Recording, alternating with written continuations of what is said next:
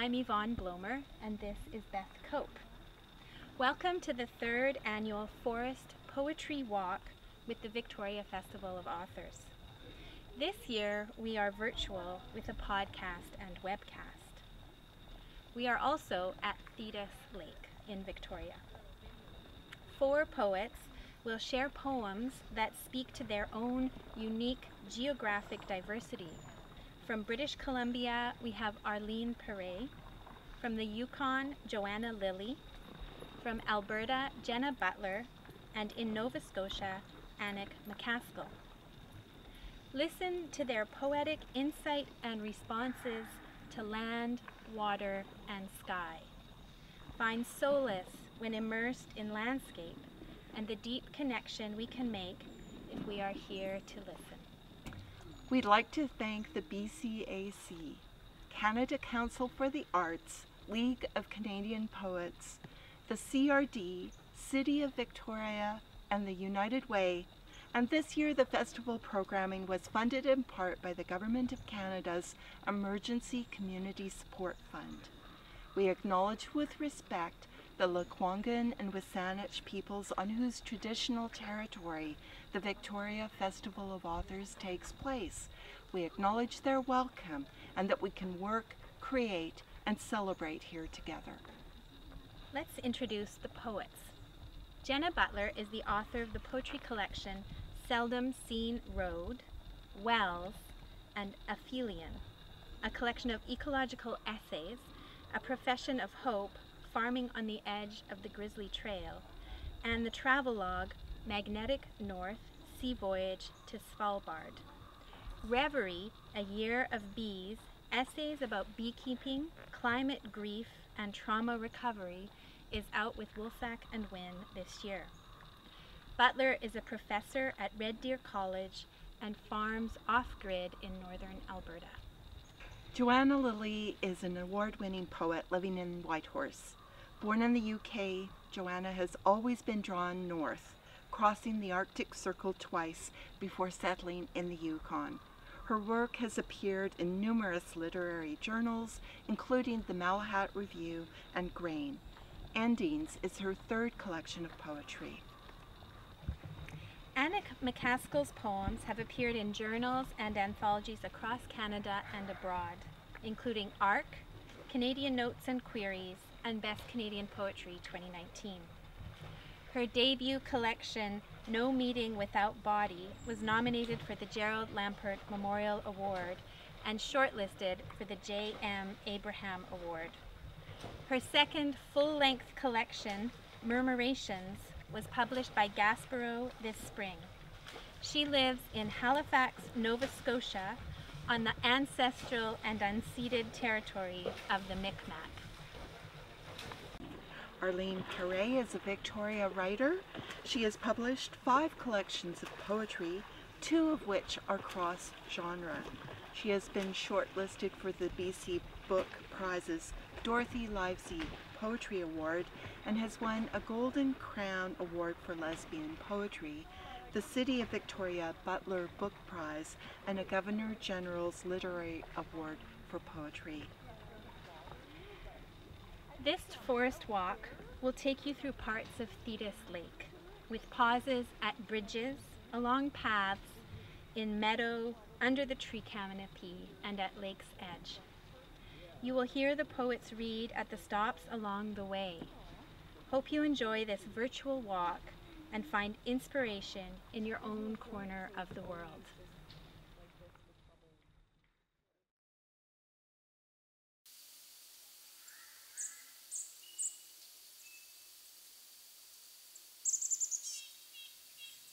I'm going to read the poem Mickleness from my book Aphelion. It begins with an epigraph from the poet Die Brandt. Whatever there is in me that is singing, whatever there is in me, you are there too. Rain pelts down, 9 o'clock in September, and you, 5,000 miles away, across water.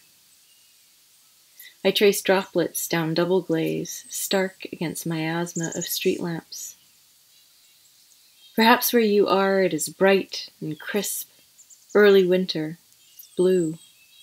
You cannot feel the slap and glide of drizzle-damp wool, smell the heady fug of bonfires left unturned and smouldering, twists of oak leaves cindering slow, ponderous opalescent smoke.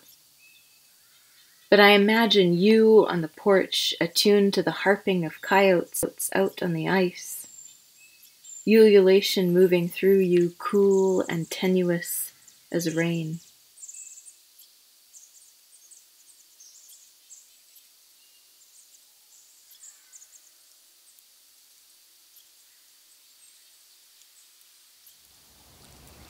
This poem is from my latest collection called Earl Street.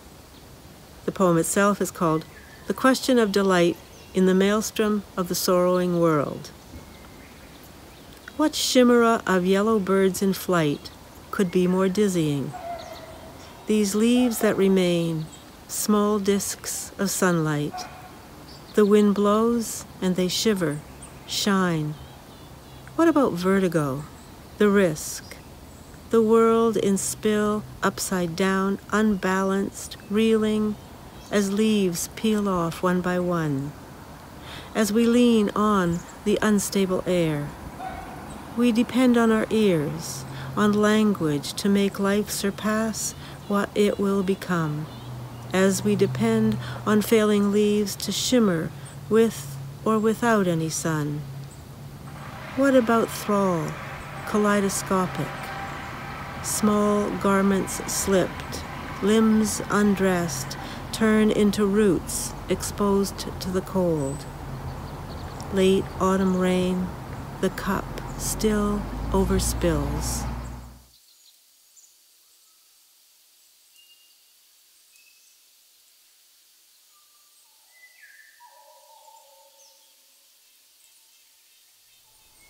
Hello, I'm Joanna Lilley, and I'm really pleased to be talking to you all the way from Whitehorse in the Yukon, where I'm standing in my garden, and I'm really honoured to be living here on the traditional territories of the Tahan Quechin Council and the Kwanlundun First Nation. And I'm going to read a poem that's very much inspired by the bluebell hartebeest, which was an antelope living north and south of the Sahara and very sadly became extinct in about 1925 or so.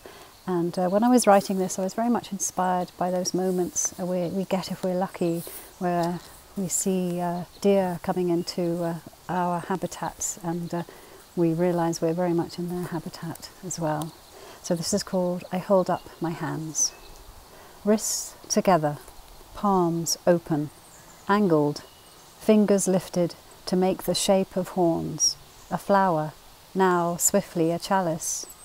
You pour into the space I hold. I carry the air of you, the nothing you have become. My fingertips tickle with the scented recollection of high savanna grass.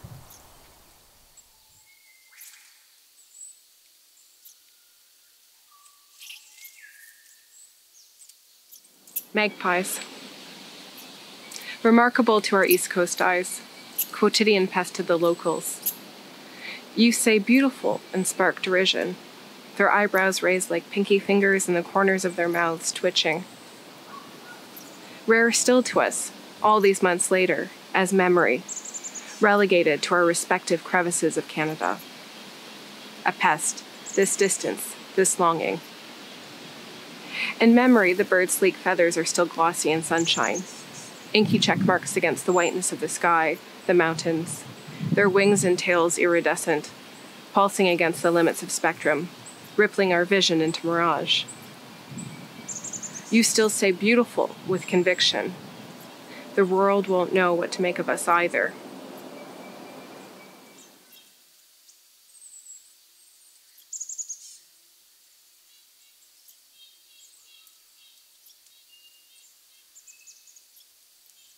This is called Flight. It's from the book Wells. Sometimes I get through the day solely because there are birds. Spring months, the sky clocking almost blue. Over the salt marshes, a linnet in aerobatic flight, its song pealing like rain. Transitory as the moon, whimrels on stilt legs, their fluted bills and panpipe call. April, and you have left me in every way but flesh.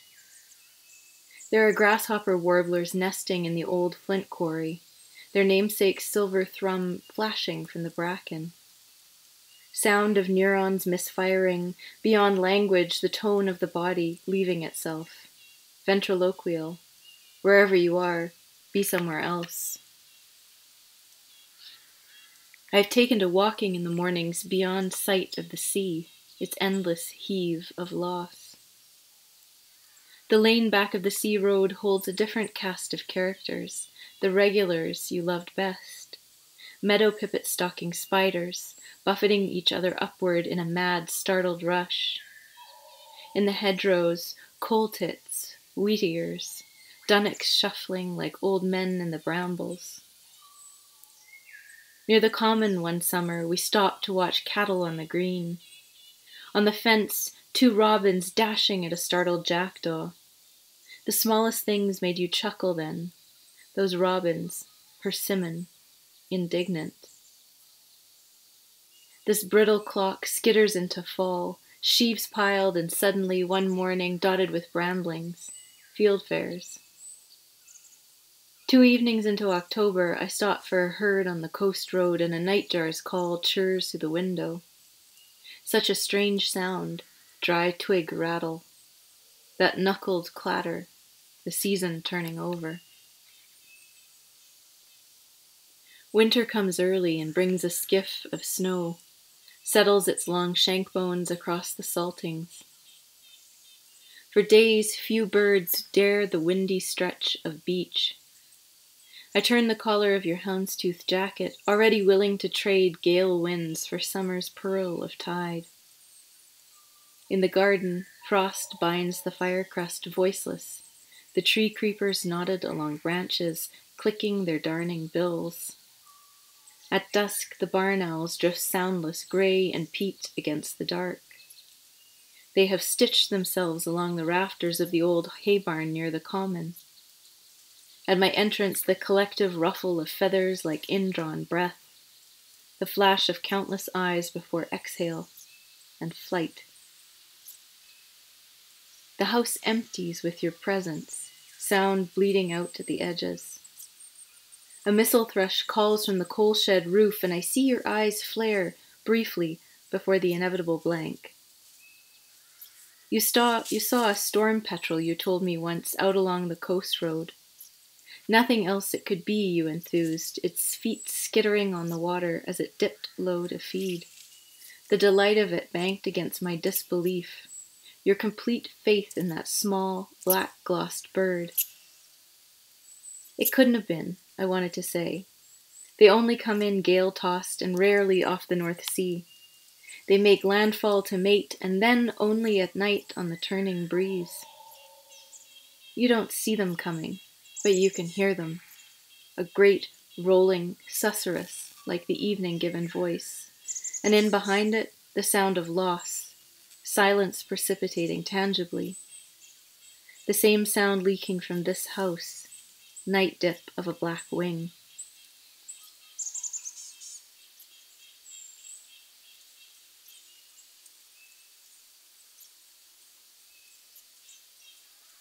Hello again, it's Joanna Lilley here in Whitehorse in the Yukon, and I'm going to read you a poem about the lesser koa finch, a bird who lived in Hawaii, and it's about the joy of seeing birds in the trees, but unfortunately takes a little bit of a dark turn because it's about the 2 men, Palmer and Munro, who collected the first and the last specimen over a period of 2 weeks towards the end of 1891. And this is called Big Island. The finch is high in the koa tree. The 2 men see it and raise their field glasses. It's smaller, yellow, not green and large like the others. Same thick, dark, conical bill though. Juvenile, Munro whispers. Palmer nods and lowers his binoculars. He lifts his shotgun to get a closer look. 100 birds rise at the blast and scatter. The men watch the little one fall, listen for the landing. It takes a while to find it in the bright green grass. Munro picks it up. It's tiny in his upturned hand, shot ragged and blood-speckled. Palmer spreads a cloth on the ground. Gently, Munro puts it down. Palmer unsheathes his knife. He holds the little bird with splayed fingers, cuts into its warm breast. Its stomach is crammed with coapods. Greedy beggar, Palmer says, as blood settles in the creases of his knuckles. Munro dabs a stout finger into the spill. Caterpillars, I reckon, he says in the tight New Zealand accent Palmer loves. No wonder they grow up green, Palmer laughs. Our Lord and Master's going to like this. Munro raises a finger to his lips. Shh, he says, there's another one. Palmer raises his gun.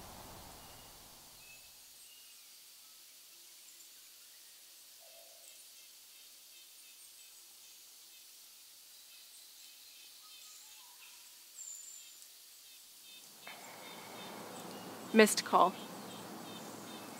The house sparrow carries sunlight in her beak. Consider the mystery, the slight frame burgeoning with hymns against the backdrop of still melting snow, blue and white pooling in the long given-out grass. Under cedars I walk and whisper, attempt forgetting, but her notes are pressed upon my mind. Her flesh moves over me, probes my body. I don't expand like she does, but I no longer split from wanting. Her call rushes my insides, sears my chest, tests my resilience. I try her song, but my throat fails, feeble. And would you hear me anyway? I imagine your arms in another version of winter, deep in snowdrifts, limbs and torso smudged in effort and evening. You catch everything as I see it, while I'm still here, rasping. But her notes envelop my mind's soft ear, her flesh. But her notes still surface in my mind, her flesh. But her notes are stamped upon my mind, her flesh. But her notes sink into my mind, her flesh. But her notes become infixed in my mind, her flesh.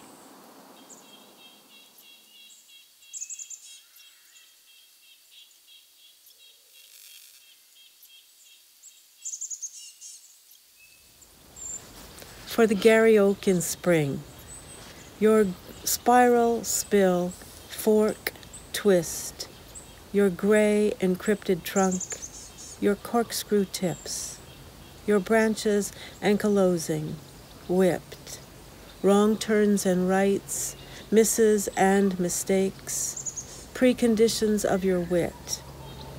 2 California quail in silk and black with curling tops quill your limbs.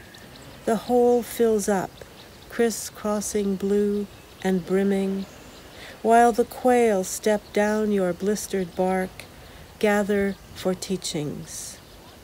What lifts you, leads you. Each branch's bend buckled against the one before, inside your spacious net. Such precision, following less the light than your unresisted will, your art, your gibbous maze of soul. At the end of every branch, a fistlet, about to burst its velvet glove.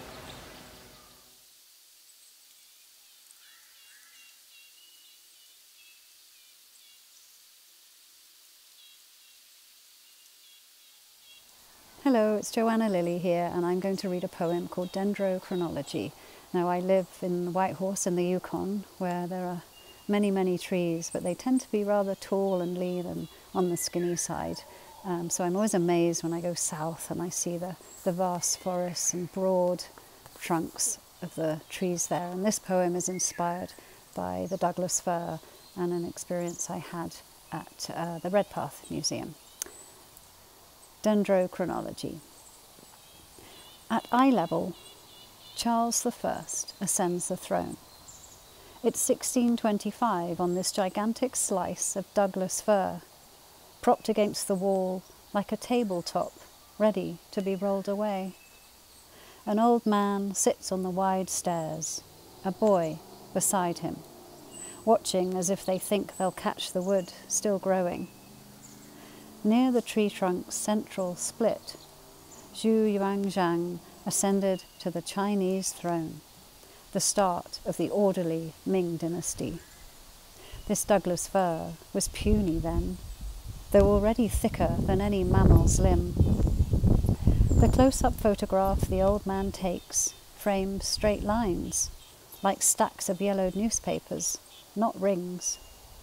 This tree grew beyond its documentation in 1791, beyond its later naming in honour of a Scotsman dead in a bullpit in Hawaii. Each ring is not a coil of human progress.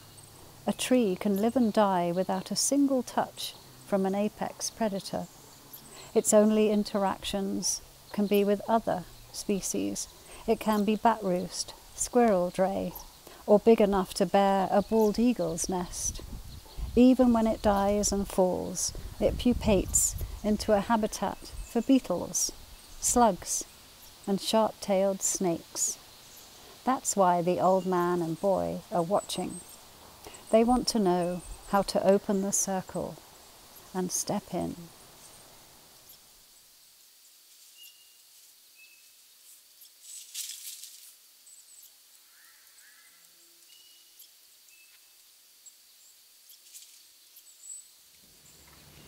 This next poem is from Lake of Two Mountains. Sun going down. 9 o'clock, the hour of the sun going down, listing to the south. The drowsing dark lake shushes itself on the shore, divinity lingering this way. 9 o'clock, the hour of fox, on the move, hour of closing, the sky closing over, losing its hold. Fox stealing slow as the sun going down to the shore, looking for fish.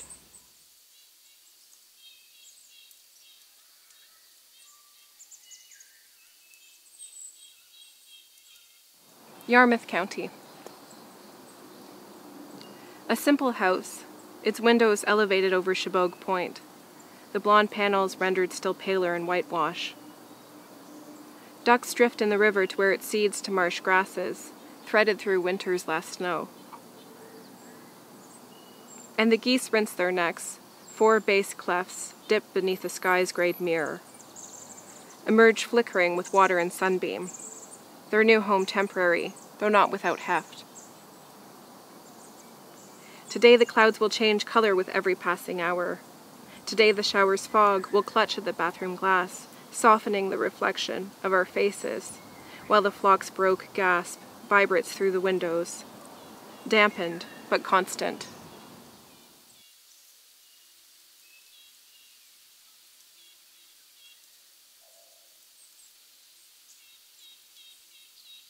This is an excerpt from Song to the Boreal from Magnetic North. It begins with an epigraph from Robert Macfarlane. Words act as compass. Place speech serves literally to enchant the land, to sing it back into being, and to sing one's being back into it. I return home craving the forest. Too late for spruce tip tea, branch candles gone long and waxy green. I satisfy myself with fireweed jelly, early Saskatoons, ground raspberry. Browse the canes and brambles, startling deer, white-crowned sparrows. I'm looking for berries, pulp and dark juice, things that leave a mark. Svalbard has scoured me clean, beach glass at a king tide. I reek of salt, the taste of it ground into my lips, my skin burnt by wind. How will you know me like this, soil scuffed from my palm lines? How will I know myself? I come back marveling at trees, unconvinced by dwarf birch and polar willow. Black spruce, trembling aspen, wildling crab. I pull green apples, sink my teeth for the astringency on my tongue. Wild harvest means coming home. I pluck chickweed, lamb's quarters, dandelion greens, splash vinegar to brighten, brew bush tea. I am hungry at my roots for the forest, lilt of honey on my tongue, a kind of grounding. Sing diamond willow for carving, red elder, bitter with cyanide, wild gooseberry and twinflower, bog orchid, sedge. Pluck burdock, plantain, styptic yarrow. Give me early afternoon under the canopy, bush tea rumbling with bees. Let me sink glassine fingers into the moss and I'll know I'm home. Mid-June, and the boreal kindles like tallow. No toxins across the water. Here one players in the frontage grass, and everything goes up. Black spruce rickety with gum. Each summer a little longer, a little hotter, and still the quads idling out in the muskeg stink of gas in the deep woods. Used to be fork lightning, now it's Friday night bush parties, chainsaw sparks. I come home from water and ice to a forest spitting resin like midsummer rain. We watch the news, the wind. There's not enough water in Svalbard to put this forest out if it burns.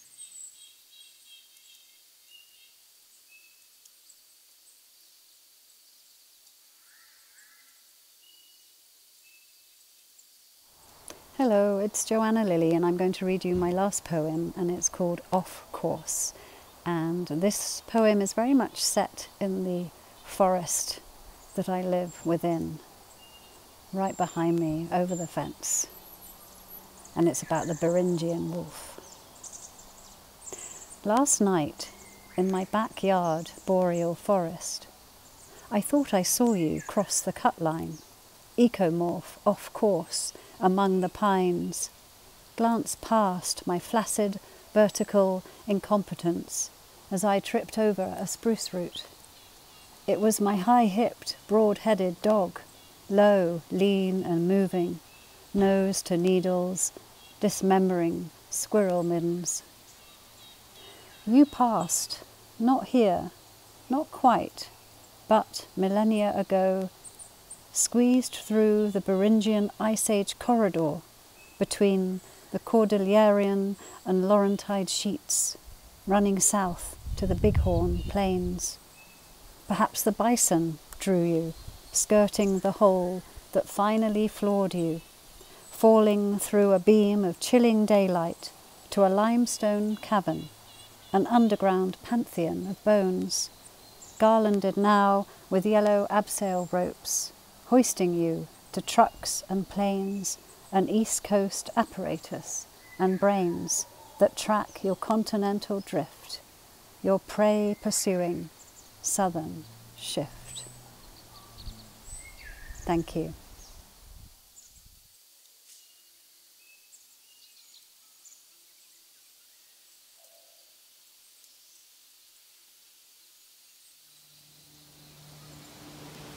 This next poem is an ekphrastic poem. It's based on a very beautiful art photograph by Merrill McMasters.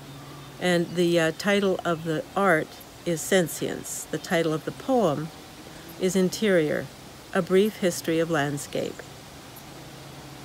Feathers and twigs are here, and hands, the way the two hands, the image composed, compelling, the way they crisscross in clasp on the face of this tree in caress, this blooded, black-barked, wet-necked, fissured tree, captured, embraced. Human heart is here, hidden, buckled far side against the scabrous trunk. Who cares for whom? Does the tree And to what are the elbows attached? What are the birds? Their rufous brown feathers and gray, brown thrasher, thrush, house sparrow, or song? The soft downies of barred owls or small, sharp-shinned hawks. Everything is bare, except feathers glued to the forearms like sleeves, adornments of twigs.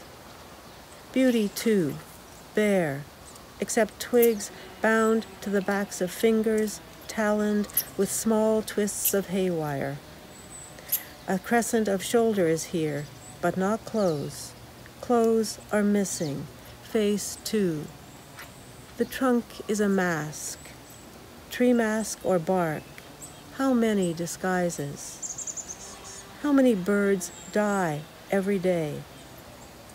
The tree is tipped slightly east, slightly right. Everywhere snow and black holes for the trees drifting into the past. In truth, there is only one tree. In truth, the difference between tree and bird, between bird and two human hands, is one of degree, not kind. Her hands turn pellucid in transformation. Who here is stranded? What is strange, strangled? Who is beloved, immersed, almost lost?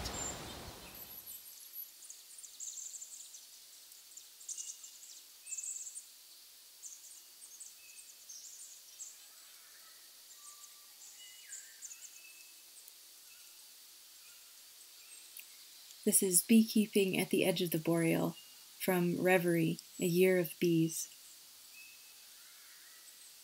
The rickety old chair in the bee yard at the height of July is the best seat on the farm. We've watched it work its magic on guest after guest, children and adults alike. People find themselves slumped on that old plastic chair when they're running from the stresses and the problems of marriage. They come looking for a tiny reprieve from their children with special needs and their elderly parents with ailing memories. Time and again we watch the same thing happen. When the ones who need it most settle into that chair and begin to watch the apiary at work. Calm. This small bee yard at the edge of the boreal forest has its own particular kind of peace. We'll never grow the yard beyond 10 hives. It's just the two of us, Thomas and I, who tend them. And we want to know each hive by heart. The yard is small, the hives brightly painted in blue and purple to make them visible against the rich green shades of the aspens and saskatoons. Backed by shady resinous spruce and towering balsam poplar, the bee yard is cupped in the palm of the boreal forest. The shrubs and flowers here are those that grow in the boreal mixed wood, Labrador tea in the mossier patches and fireweed out in the open areas. Northern bedstraw, self-heal, basket willow. Crowberry shines its tiny flowers against the earth in the early spring, and dwarf cranberry grows plentifully under companion stands of tamarack and paper birch.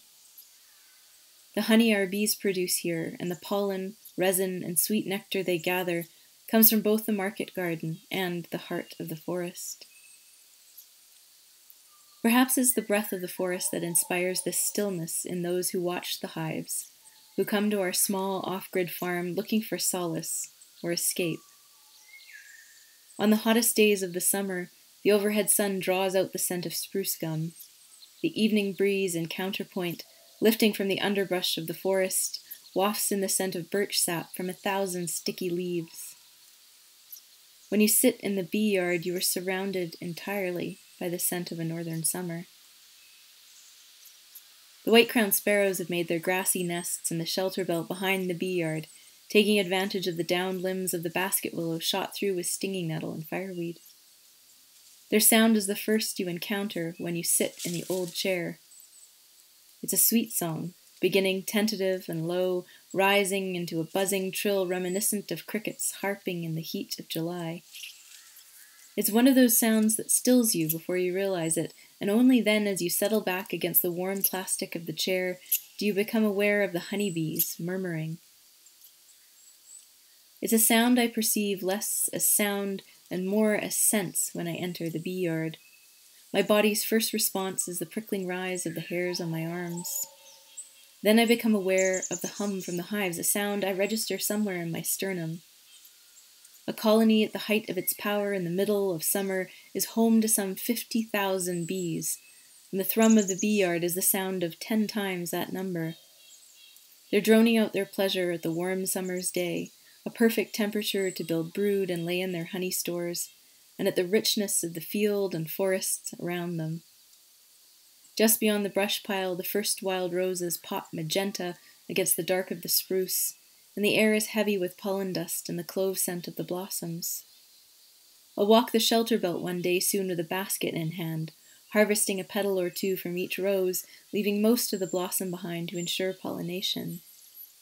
The petals, layered in a clean jar with the remnants of last season's honey poured over top, will resurrect the full decadence of summer on our morning toast through the autumn months. Today the bee yard hums with colonies at their prime, the memory of winter privation behind them, and the long, slow days of summer ahead.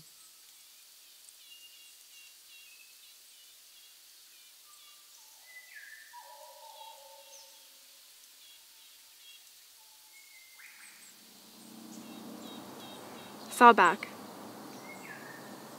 The rental car arches us over the highway, music steaming off the dash, the controlled burned shadow rising on the left, blackened trunks felled on the hills, and birds' nest tumors sprung from the living. We simulate understanding, ears to the forest, an animal's prickly hide, our eyes scanning the mustard letters on Parks Canada camouflage green, a gloss that damns our misgivings.